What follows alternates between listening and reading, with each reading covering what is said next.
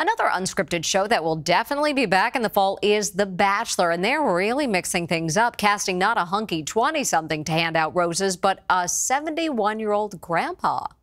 On The Bachelor, you are used to seeing shirtless hunks looking for love. Now comes Grandpa. And I'm your first Golden Bachelor. Gerry Turner is 71. His daughters and granddaughters encouraged him to apply for the show. It feels amazing, and it's still sinking in. He spoke to GMA about looking for love in his golden years. It's never too late to fall in love again. Gerry is a widower. His wife of 43 years died suddenly in 2017. We always told each other, when one of us goes, we want the other one to be happy.